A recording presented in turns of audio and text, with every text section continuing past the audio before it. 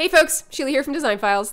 In today's video, I'm going to show you how you can add design contracts to your Design Files account and then submit those design contracts out to your client where they can digitally sign it and submit it back to you.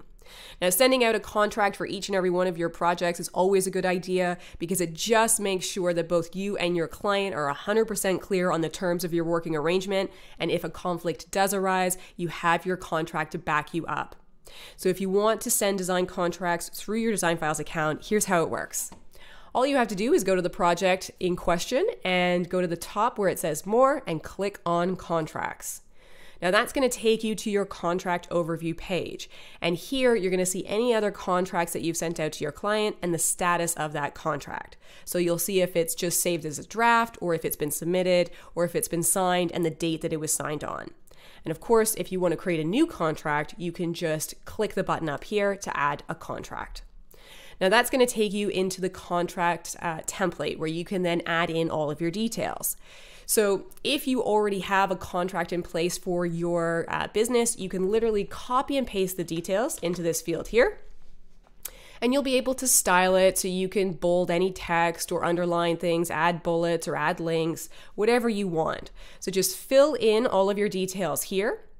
And at the bottom, you're going to see that there's a checkbox where you can require that the clients provide a signature.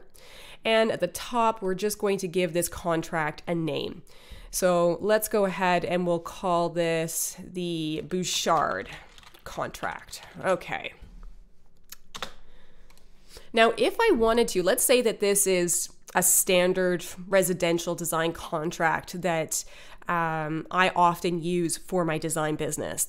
If I wanted to, I could save this contract as a preset. And that way, any other time I'm going to kick up a residential project within my Design Files account, I'll be able to load in that preset instead of having to add this contract each and every time. So over here, you could save the preset and you can add in the title for this particular contract.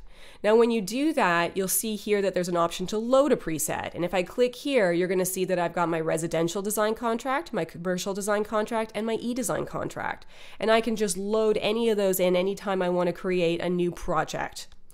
So down at the bottom here, now that we've added in all of our details, you can save this as a draft, or you can save it as a draft and preview it. And of course, you can send it off to your client.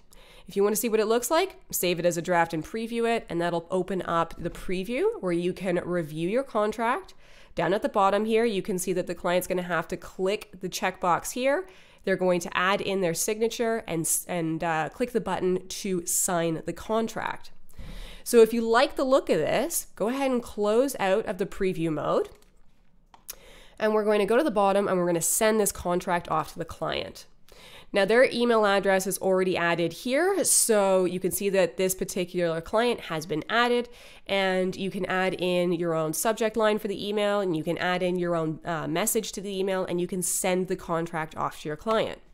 Now when you do that, the client's going to get an email. That email is going to be branded to your business, and it's just going to have a simple message that says your contract is ready for review. Click here to access it. So let's pop over to the client-facing mode here. And I'm just going to hit refresh on the page and we're going to go into this particular project. So let's say I'm the client, I clicked on that link in the email and it's going to take me directly into that particular contract for that project. So I'm just going to go ahead and go into the actual contract here. So this is the one we just submitted. So your client would pop right into this contract where they can read it. And at the bottom here, they're going to check the box and they're going to sign their name.